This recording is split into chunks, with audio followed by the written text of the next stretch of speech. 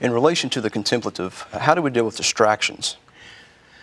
Distractions are cared for not by paying attention to them, but by letting go of them. We strangle them off when we let go.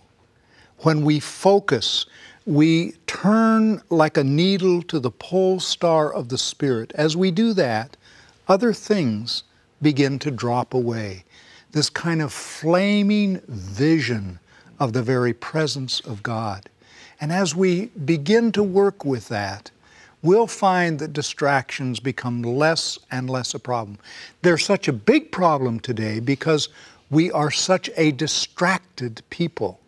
That is all the constant this. And we need to learn just to say no to that. For example, I don't listen to the radio.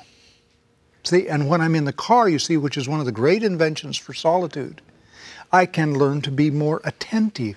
And as we develop a practiced way of attentiveness to God, that will have a splashover effect.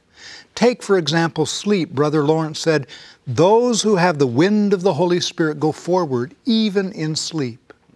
We learn to enter into sleep focused upon God in such a way that we can come out of sleep attentive and focused. And that wonderful little book by Lilias Trotter, Focused, is that sense of narrowing the field of vision.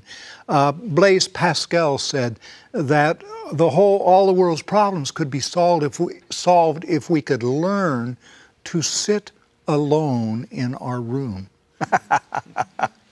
That's without, he didn't have to worry about television, email, and all that kind of stuff.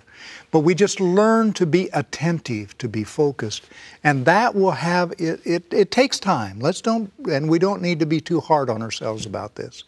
But it'll come if we learn not to focus on the distraction, but on God.